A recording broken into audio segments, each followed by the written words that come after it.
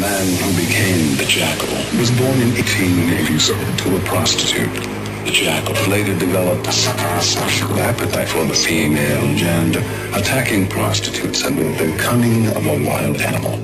After years of imprisonment in a padded room, he went completely insane, scratching at the walls so violently that his fingernails were torn completely off.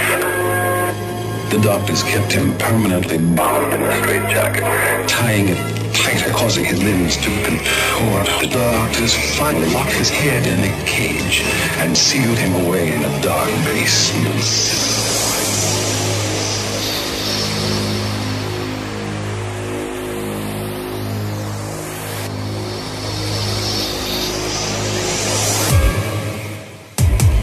The Jackal.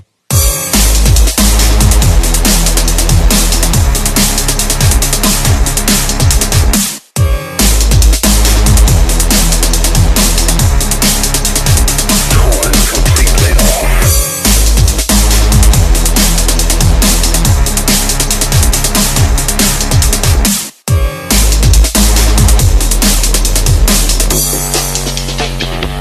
The Jackal.